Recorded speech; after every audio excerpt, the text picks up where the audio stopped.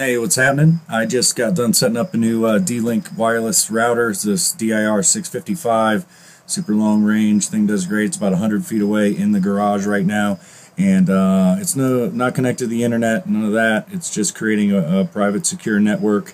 And connected to that network, you will find said Macintosh laptop, which happens to be connected to the Yamaha ONV96.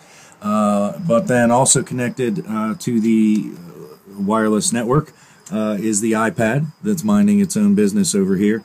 And so the iPad, I just have a VNC screen sharing going on, standard app control. But grab faders on the iPad, and basically what's happening, the iPad is then controlling Studio Manager on the laptop, which is then telling the O1V what to do as I make adjustments there, and all of that happening wirelessly via said iPad.